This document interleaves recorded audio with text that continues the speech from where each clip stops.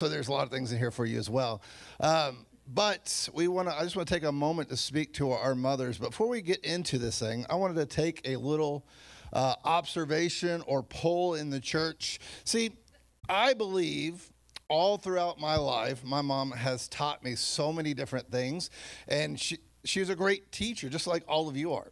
But you don't realize it until you look back and you look at these things. So I want to take a little poll here. I'm going to show you a quote, and I want you to raise your hand if you've ever said this. So for example, it's the first one. Because I said so, that's why. Who said that one? Yeah. So whether you realize it or not, you're teaching them philosophy through logic, right? So congratulations, you're a teacher. Oh, let's get the next one. You're just like your father. Who said that one? Right? You're teaching them biology about genetics. You don't even know you're teaching your kids all of this. It's incredible. What about this one? You keep laughing and I'll give you something to cry about. Anybody? Right? Through this, you're teaching you're teaching English Lit 101. This is irony. I mean, yeah. What about this one? You sit there until you finish all your food. I don't care if it takes all night. I've said this one a few times. All right, this is about endurance and perseverance. This is physical education. So congratulations, you've been teaching your kid. What about this one? You just wait until your father gets home. Yeah, few of you, all right. Again, another physical education is about anticipation and how to deal with stuff. What about this one? It looks as if a tornado swept through your room. Wow, yours went fast. Okay. Teaching science, right? This is about the weather, tornadoes. What about this one? I brought you into this world. I can take you out. Who said that one? Okay, that's another science. This is a circle of life. I got a couple more for you. How about this one? There's 1 million of less fortunate children in this world who don't have a wonderful mom like you do. Who said that one? A couple? That's Bible class. That's blessings, right? You're teaching them Bible. And then a last one. This is a good one. You better pray to God this stain comes out of this carpet. You got that one? Right. That's another Bible class. You're teaching them about prayer, about connecting. So congratulations. You're all teachers. If you didn't raise your hand, you're a terrible mom. We're going to say you're not teaching your kids nothing. I'm just kidding. So you're teaching them all kinds of stuff, which I thought was kind of funny. I like look back and realize my mom said a lot of those directly to me too. But today I really wanted to get to, actually I want to capture a lot about my mom, who was an incredible mom. I do miss her every day. I love her very much. I'm not going to get emotional or anything. I celebrate where she's at. I celebrate the memories we have. But so when my mom passed away, I refused to let anybody else do the service. I said, the Lord brought me to this place in my life, and no one else can do her justice like I can. So I did her service, and then when I began to prepare for it, I really prayed about what to say about my mom. So my mom was not one of those people that would ever get behind a pulpit. She was never one to be in the middle of a large crowd. In fact, she was very quiet. She was very to herself. If you go look back at her life in a worldly perspective, she didn't accomplish much according to the world. Right? She didn't have a great job. She didn't do all these things. And the more I prayed about it, the more I realized who my mom was. She was an incredible mother. And I honor her for that. And as I begin to prepare for that message, I've thought about the ultimate example for her. And a lot of times we hear this example of, if you throw a pebble into a pond and it creates ripples. And in our life, we need to create ripples that last. And the more I thought about it, the more I realized my mom isn't a pebble, right? She didn't create a large splash in this world. But when I look at a pond outside of the ripples, I watch, and Addie and I were out there fishing the other day, and it just reminded myself, but there were so many ripples, and I'm thinking about where are those coming from, but it's the wind. You don't hear the wind, you don't see the wind, you just realize it's creating something and creating an effect in that pond. And when I started her message, that's when I realized that's who my mom was. She was quiet. she was still, but she created so many ripples by her love for myself, for my sister, and for my brother. And because of that love, I'm the man I became. And my sister's a woman that she became, and my brother as well. We all have very different paths and jobs and stuff, but we still love well because my mom loved us well. And so I wanted to talk today about ripples. Like, what ripples are we creating in our lives as mothers, as fathers, as human beings? What example are we leaving? And to do that, I want to check out the story of Hannah in 1 Samuel 1. So if you have your Bibles, you can turn there. If you don't, I encourage you to get one. They're pretty good. Spoiler alert, Jesus comes back to life. It's a great book. It's a great resource. If you're serious about your relationship with the Lord, then you need to be serious about his word. And yes, you can get it on your phone, and there are apps, and I do use those as well. But there's something about having a physical Bible. There really is. And for me personally, I want to be able to write notes and then one day hand them out to my children. So if I pass, they can still hear my heart through the notes on the page. So So in 1 Samuel 7, the story of Hannah, what I really like about the story of Hannah, and this is what we're going to be talking about, it is a very real story. And as we read this, you're going to see it. As I revert back to some of the beginning of it, you're going to see it, but it's very real. And keep in mind, this is around 1100 BC, so this is roughly 3,100 years ago.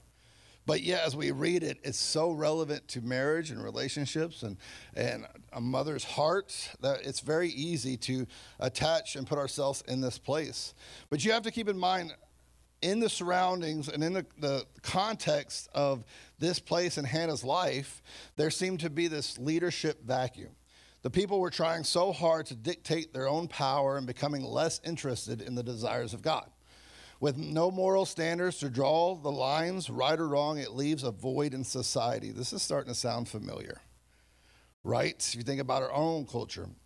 The result there is an intolerance to any morality, which makes Hannah's heart and spiritual legacy that much more impressive. Because in this time, here's the reality. Women didn't speak. Women sit in the background. Their only responsibility, according to the culture, was to have kids and continue to reproduce so that they can give back to the husbands. Right? You didn't hear their voice. They were not to be heard. This is why Hannah's story and then Ruth and so many in the Old Testament, even in the New Testament coming into it, is so incredible because these ladies defied the culture and continue to speak out for the Lord. That's why I truly love this. But I do want to say and to preface this, that that was not God's intention for the culture. It was not God's intention for you to be silenced, women, for you to be quiet. Now, there are times that we all need to be quiet, right? But it wasn't his intention for you to be left to the side. Because if you really look into the creation of the world, at the very beginning in Genesis 1, you see the order of creation. So you see God created the heavens and the earth, and it was what? Good, right? You see light, and it was good. Waters and land, it was good. And the story continues, and he created, the only time he said that it wasn't good is when he created all of this, and then he created man, Adam, and he said there's something missing.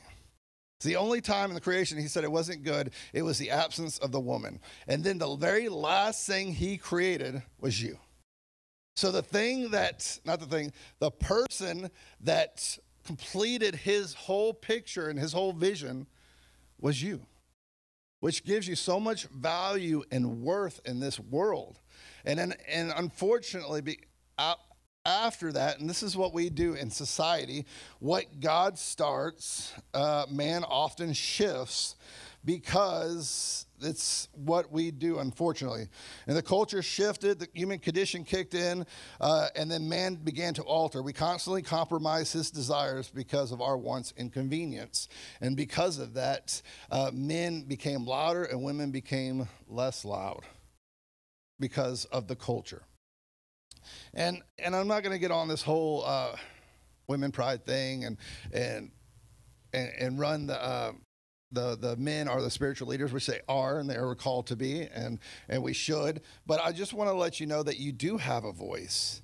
But because of culture, things happen, and this is where Hannah was, and this is why it's amazing to look at Hannah's story and realize that she didn't care about the culture, right? The culture shift, the women began to lose their voice, but then you see stories like Hannah that prove the value of a voice spoken for God.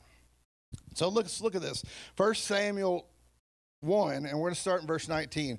I have a lot of scriptures up there, but I'm going to skip to 19. Let me give you a little understanding of what's happening. So there was this guy named Elkanah, right? He had two wives, Peninnah and Hannah.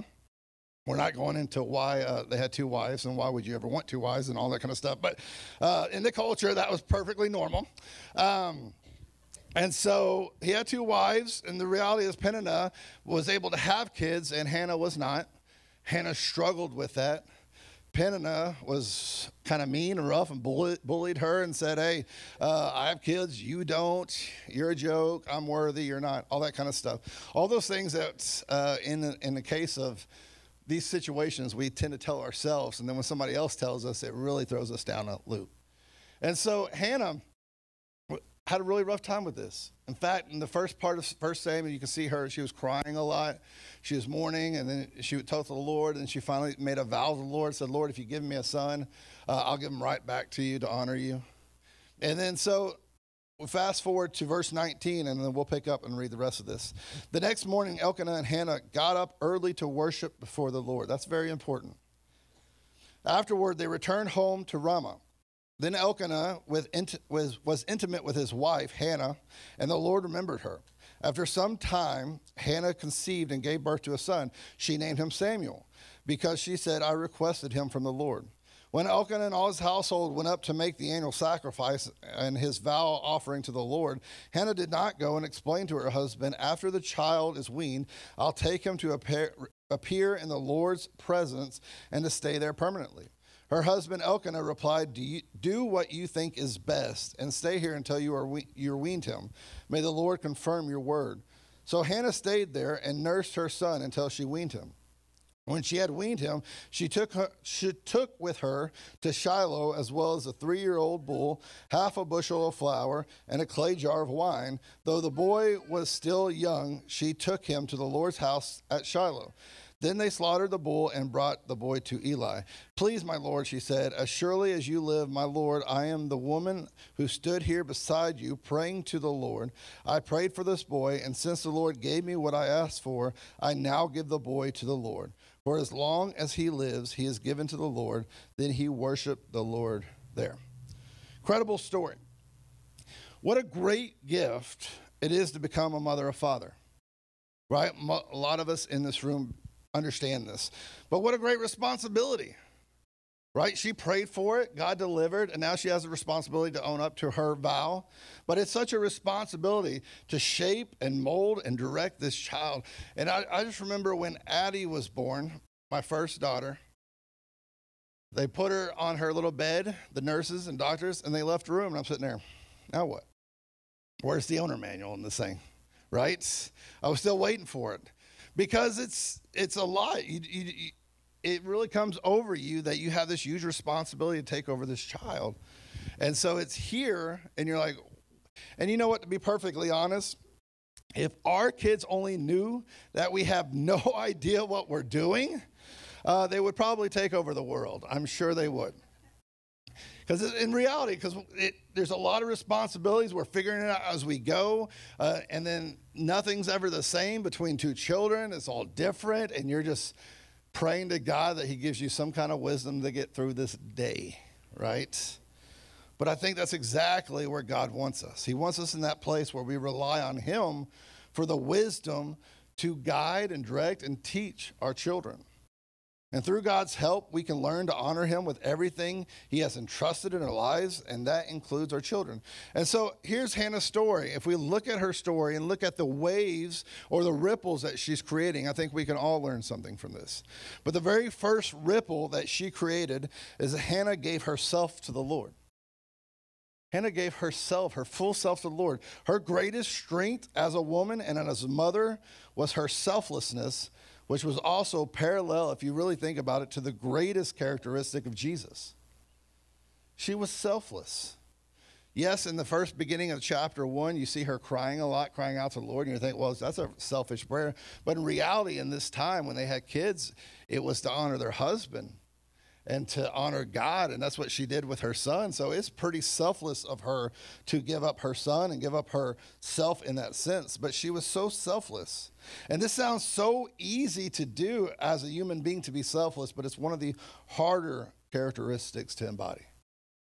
Because we live in a culture that is very prideful and very about self and what you want to do, but the Lord is requiring of us to be selfless, and Hannah is embodying this. Hannah offers God something of herself that evidently moved God's heart. It was her vulnerability, right? Her vulnerability. She bowed before God with her hands up high, but she didn't just do this in church. It became her lifestyle. Right? We're very good about worshiping God in here, holding our hands high. And then once we leave, we're still very selfish and do things how we want them. But Hannah, outside of the body of Christ, walked and lived her life in a selfless way to honor God. I'm going to say something here that I'm probably going to regret, which happens a lot. Women, it's okay to cry. It is okay to cry. I told my wife I was going to say that, and she said, they don't need your permission. Truth. But we see Hannah's story, and we might not understand it. You know, what's funny, you have to go back and look at chapter 1. Look at this place at the beginning of the story when she was crying a lot. I think in verse 7, year after year, when she went up to the Lord's house, her rival taunted her in this way. Hannah would weep and would not eat. Hannah, why are you crying? Her husband asked. Why won't you eat? What are you so troubled about? This is it right here. This is why I say it's so real. How many times your wife cried and you're like, what is wrong with you? I don't know. I don't know how to help you. Why are you crying? And if we still haven't figured it out 3,100 years later, there's no hope. There's just no hope. All right? Just give her your shoulder, right? Yeah, she was crying. So it's okay. It's okay to cry. The wisest man who ever lived said in Ecclesiastes 3:4, there's a time to weep and there is a time to laugh. There's a time to mourn and there is a time to dance. And I believe he had women in mind when he wrote this, because as a man I read this and it's very confusing. Right? But there is a time to cry. I'm not saying you shouldn't cry, man. There is a time for that as well. But I think about this verse, and I think Solomon also should have defined a little bit more what the timeline of these emotions are, because the reality is, if I see my wife crying and in that same moment she starts to smile or laugh, and in that same moment begins to cry again and then start dancing, you better believe I'm going to load up my kids and leave for a little bit, because there's something wrong with my wife. Yeah, there's a season and time for it, and it's okay. Maybe not all four of those things at one time, but it is okay to cry. It's okay to be vulnerable. Here's the key component of all of this right here. What did she do with her tears? She gave them to the mercy of the Lord. Right? Hannah got up after they ate and drank in Shiloh. This is verse 9. Hannah prayed to the Lord and wept with many tears. If you're going to cry, do it first on the shoulder of the Lord. And she was persistent in this. She was persistent in her vulnerability. She continued to go to the Lord with her desires. She knew she was meant for something more, and she kept going to the Lord for them. She was persistent in them. She laid them down, and if you want to see her heart unfold, then read her prayer in the next chapter. In chapter 2, you actually see it all unfold in her actual words. And it's beautiful, but you can also see her priorities. It wasn't about self. It was about the Lord. She was giving herself to the Lord. And you know what? She also offers her commitment to the Lord. She didn't give God her sloppy seconds. She gave her full self, her full commitment, and she saw it through. I mean, how many times have you been in a bind and you're like, oh, Lord, I'll do whatever you want if you get me out of this bind. And he does it, and then we forget about it. We forget about our vows and our commitment. He says, Lord, I'm just going to be committed to you this week, and I'm going to work on it. I'm going to read scripture every day, and by day 3, you're done with it. Right? We need to honor him with our commitments. She spoke out when God desired for her to do, and she acted out when God desired for her to do, because she committed to the Lord. We just spoke Wednesday about how do we know when to act and when to be still. So there's this mom and daughter who decided they wanted to go and get their certification for CPR. So they went and took the class, right? And then once they left, the mom of the two, man, she walked out of that class like she was Superwoman. Like she's ready to go. Now it's her mission to save the world because now she's certified. Big chest, she's ready to go. She's ready to take on the world. So a week later, they were in the mall, and she looked over, and there was a large crowd around somebody that was laying on the ground. And so in her mind, this is what I've lived for. This moment.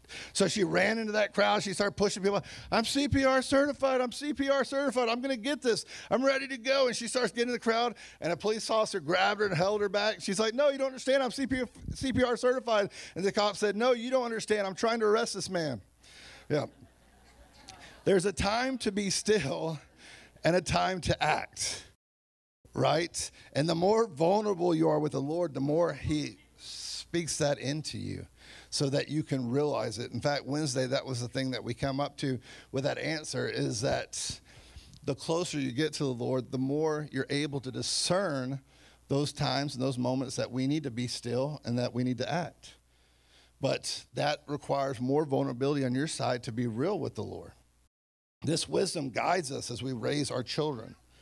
When to correct, when to allow them to fall, when to pick them up. It all begins with a commitment to the Lord and trusting his guidance. She committed her full self to God. A little sidebar. This is what I call the ripple reflection. As we move to the side, ripples aren't always caused by loud splashes. Like I talked about my mom, how she wasn't a big splash. She was the wind that quietly, blew over the water to cause ripples. Some people were created to make big splashes, but it doesn't always have to be that way. For example, pastor is a big splash kind of guy, right? We all agree with that. That's who he is. He's gifted in that way. When he comes in the room, you know he's there, right? He doesn't come quietly anywhere. And that's who he is. That's his gifting. That's his ability. And he's moved so many mountains in this world because the Lord has put that on him. Pastor Joseph, not so much. Right? That's not who I am. And you know what? We struggle with that comparison at times. Like, I wish I could be like that and be that, but that's not who I am.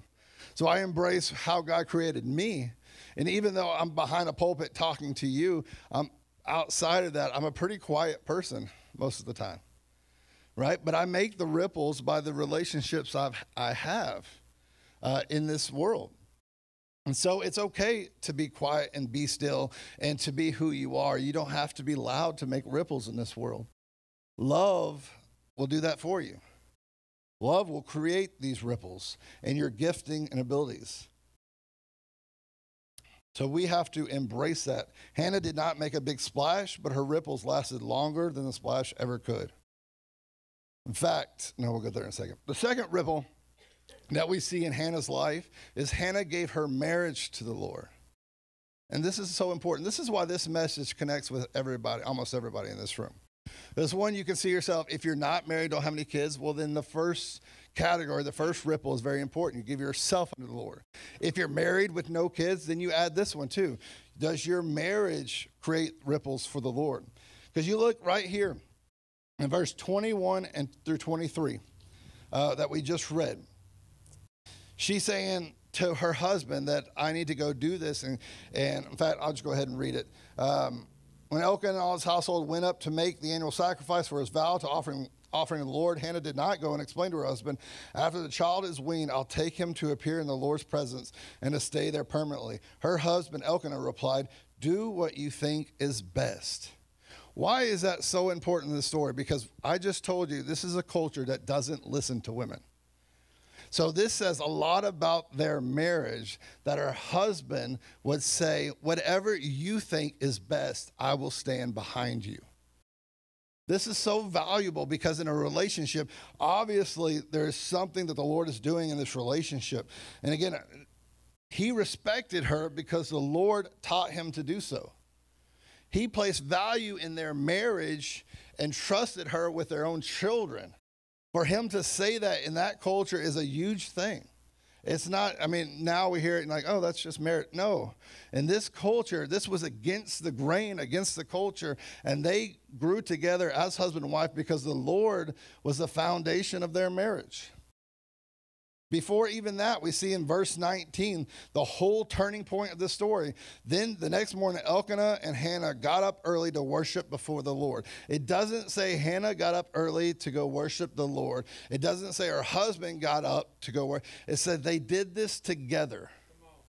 They worshiped together.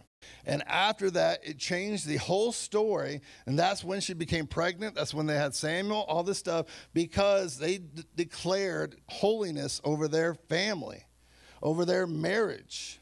This is the turning point. They declared Jesus, declared the Lord over their marriage together. And I speak this to our men as well, because it takes two to make this happen. In fact, it should be led by the men as spiritual leaders in the house. But it takes a union. The strongest union you have in your life outside of your unity with God should be the unity with your spouse. There is an incredible force that surrounds a united, God-centered household that the wickedness of this world cannot break down. The moment we open that up and lose our unity and commitment to God is the moment our household becomes vulnerable. That's when it becomes vulnerable, when we allow the enemy to come in because we stop declaring our household for the Lord as a couple. And then the third ripple in her life is that she gave her son to the Lord, spiritually and physically. And what I can't imagine is how hard this sacrifice must have been. She was barren, and then this miracle took place in Hannah's life because she gave herself up, she gave her marriage up, and God blessed her and heard her cry. And then she had this baby, Samuel. And then now she has to commit to what she did at the beginning. She has to give the baby over to the Lord. And we saw that in chapter 2. Why did she do this? Because she was committed to. Her commitment drove her to do this. One of the hardest lessons that you have to learn as a parent is that at the end of the day, we truly do not have any control over our children.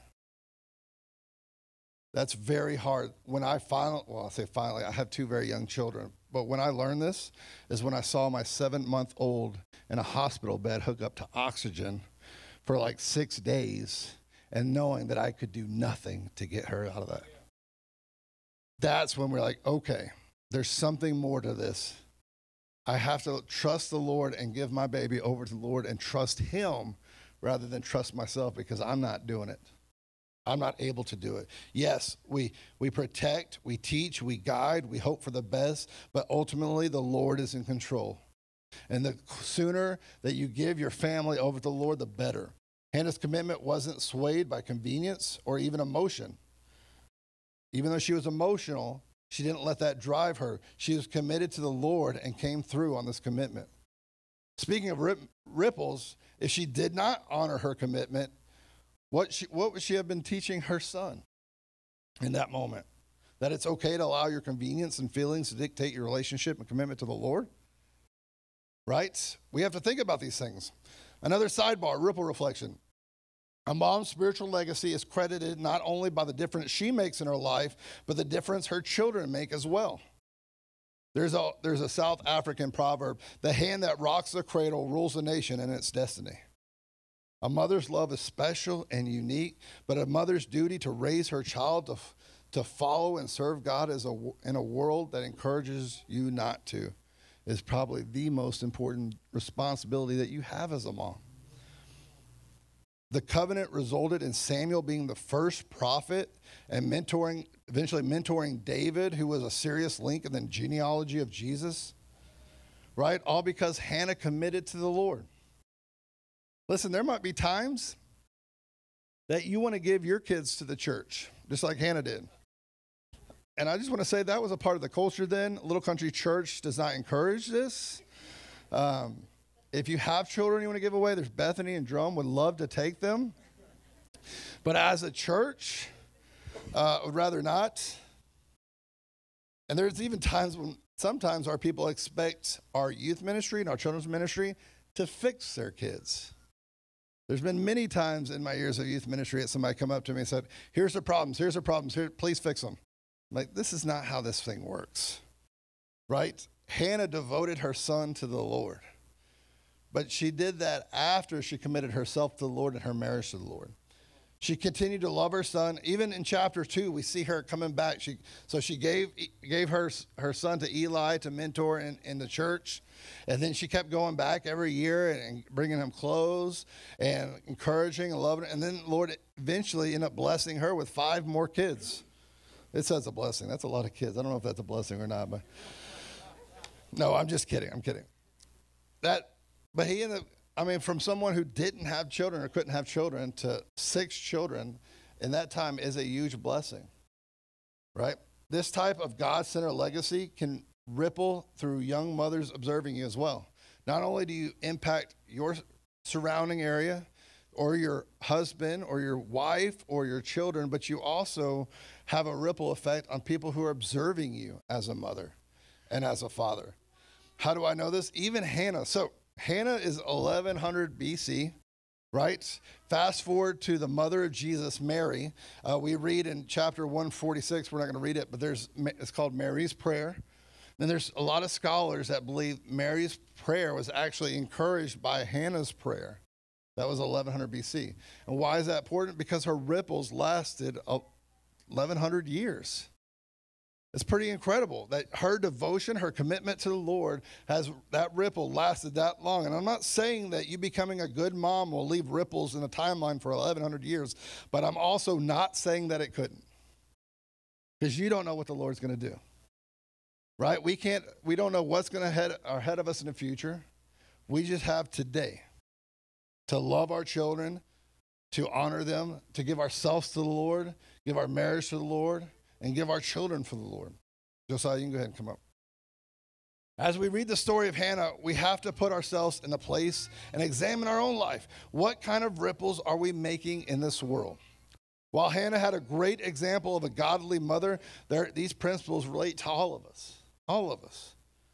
As we are committed to giving ourselves? Romans 12, 1-2, we read this a lot. Therefore, brothers, I urge you in view of God's mercy, I urge you to present your bodies as living sacrifices, holy and pleasing to God. This is your true worship. Do not be conformed to any of this age, but be transformed by the renewing of your mind so that you may discern what is the good, pleasing, and perfect will of God.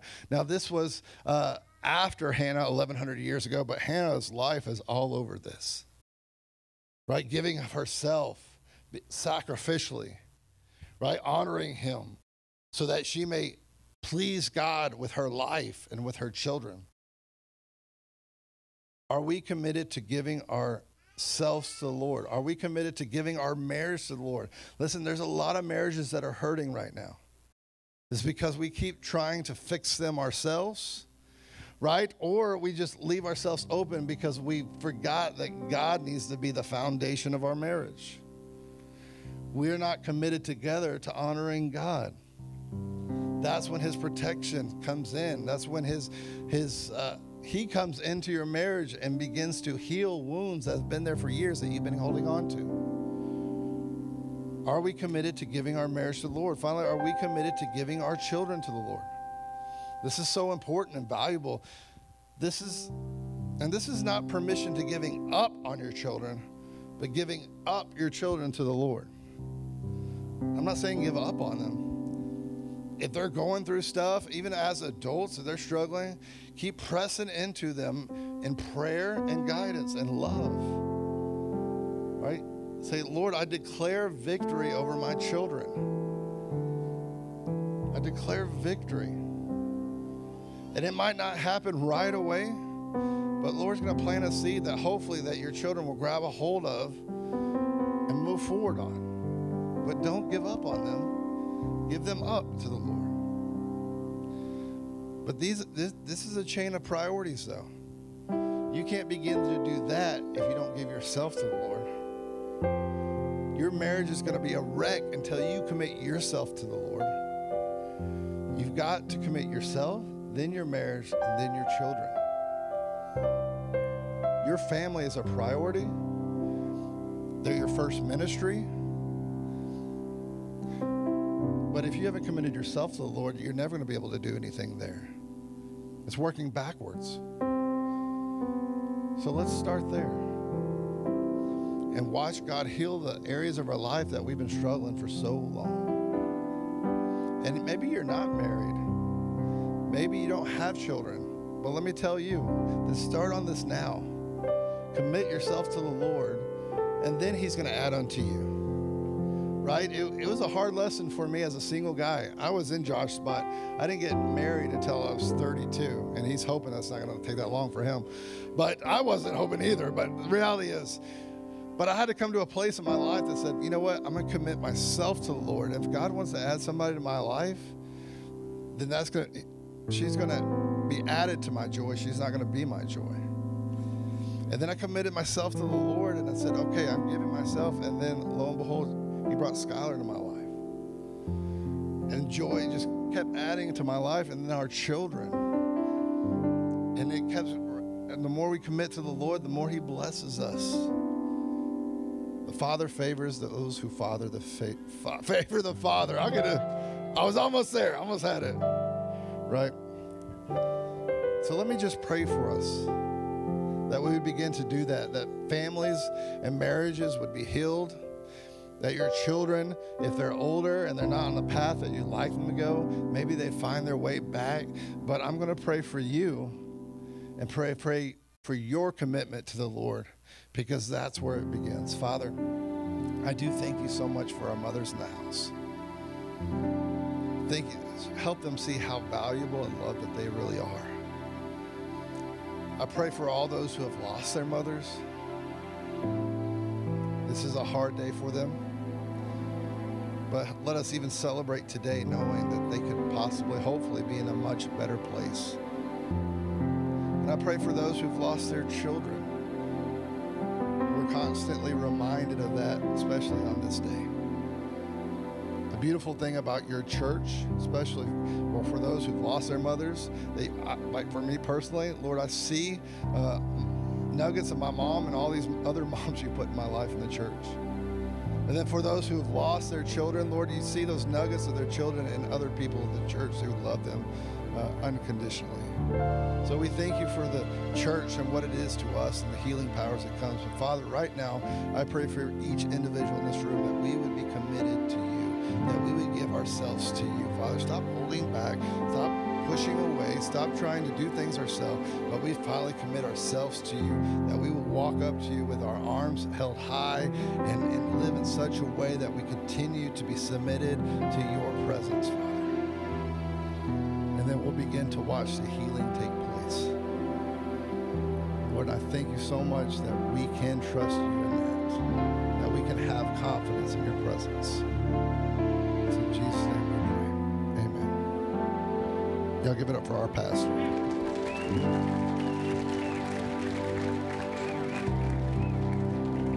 Amen. All right, got a lot to do and a little time to do it. Good word on ripples and big splashes. I just took notes, wrote them down. I love the story of Hannah. God, first 9 years of pastoring, there were 2 days I hated. And I hated them for a reason. I didn't hate them. I didn't look forward to them. One was Mother's Day and the other was Father's Day. Because my wife had no children and I had no children. And of course, many of you know I was arrested 3 times for protesting against abortion. And I read Hannah and what she did.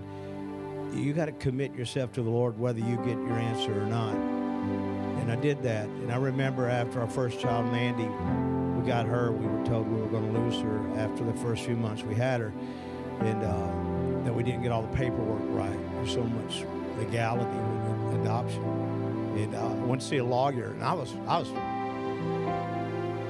pissed off. I was mad. I was upset. It's my daughter. It's my kid.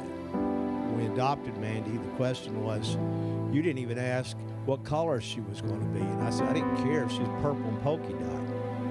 She's going to be my daughter.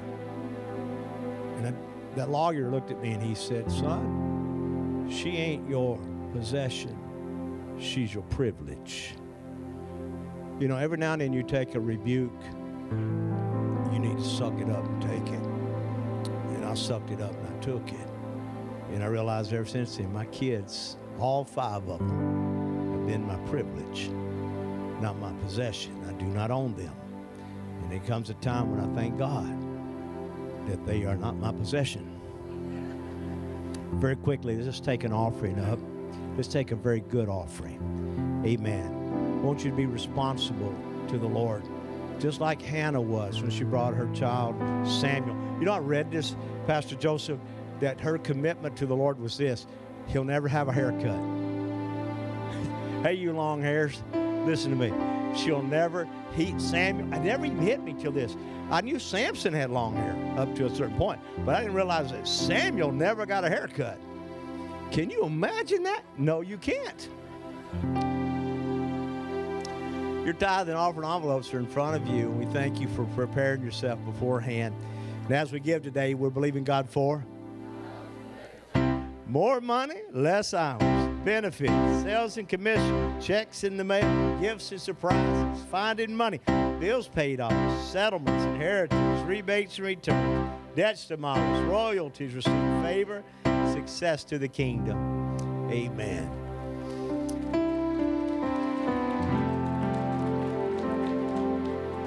One of the things I really love doing, and I know some say, well, you do that every year. I know. But I just think it's important to honor our mothers in the house. So if I could get the ladies that are helping me right now to deliver these roses. Josh, I'd like for you to come stand up here with us. Pastor Joseph, I got Josiah up here with me. And the reason I do this, I'm going to tell you why. Mamas, I want all the mamas to stand. This is, Pastor Joseph, I want you and Josh, come here. Josiah, you can play in there. I want you to watch this.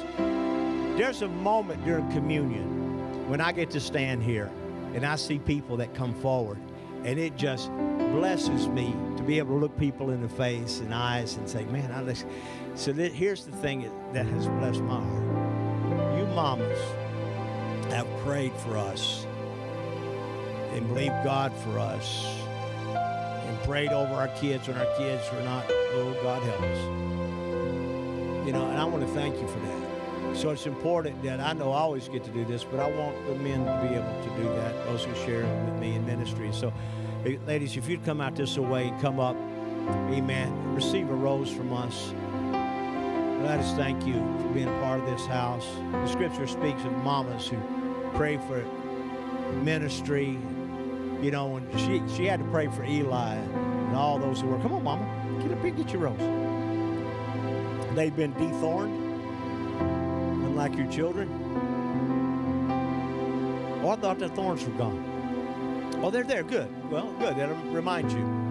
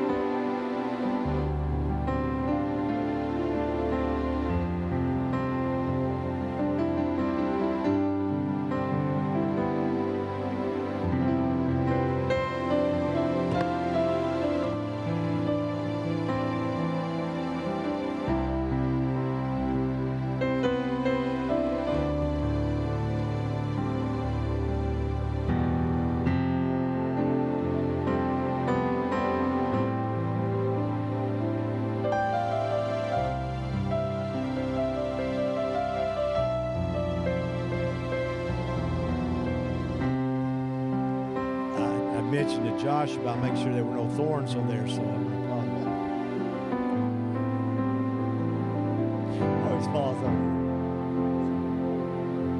me. Natalia, would you come stand with me?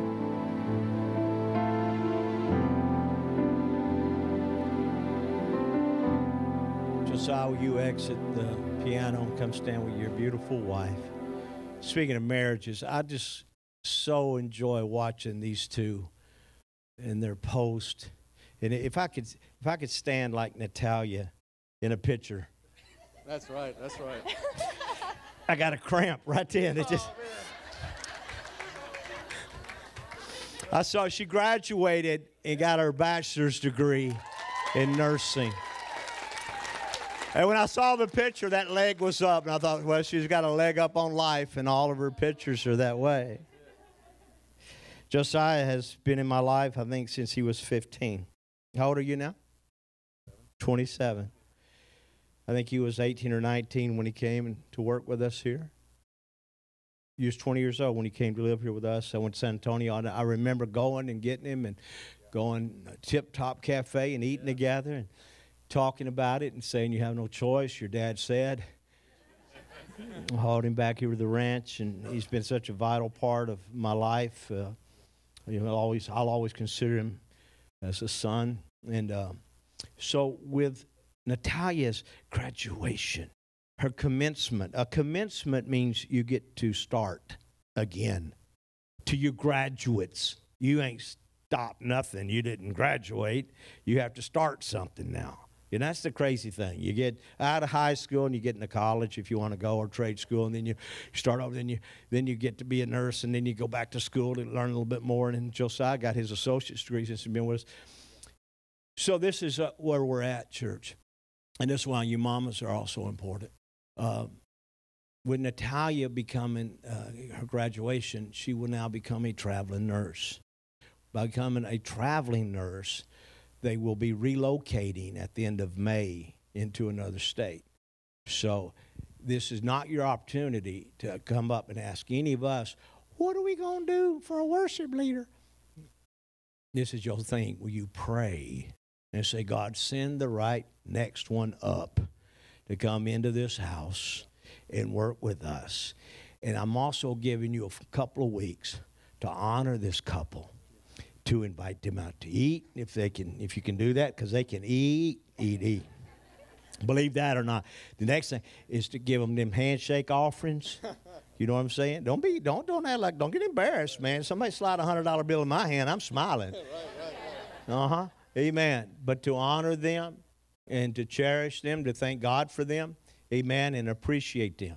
So you got 3 weeks to do that. So so this ain't one of them crying moments. You can cry after they're gone, but you can thank God that they were here, and they will be back. They will come. They'll be in and out and play. And they always have an extra bedroom. If I don't, I'll kick Josh out and use his house. But just pray, God, who you got up next? Okay. And then thank God for them. This is about life. This is church and life, but particularly my life is always about bringing people in and sending people out. And the maturity level is exploded in their lives. They've become extremely mature since they've been here. So, from California to here, and how God brought you here. And I'll be honest with you, Natalia, when I first saw you, I thought this puppy didn't have a prayer. I thought, there ain't no way. And if you don't know the story, I threw him my truck keys and told him to take them back to a hotel, and 8 hours later, I got my truck back. And God, he didn't you put them together. So we thank God. Stretch your hands this way. Father, in the name of Jesus, we lay hands on. We pray for. We thank you for this couple. We thank you that you use them for your glory. We're going to pray over them again in a few weeks, but right now we just want them to know how much we love them and appreciate their impact, their ministry, their gift in this house, how this woman has stood with this man and supported and encouraged him, and vice versa. We thank you, Lord, that these two have literally become one in Jesus' name. Amen. Amen. Get out of here before you make me cry. Yeah. That's good stuff, eh? Would you stand with me?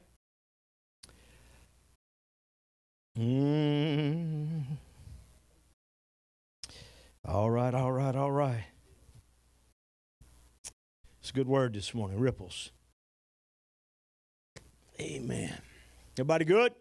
Amen. Did you dry off, sister? You dried off? Okay, that's good.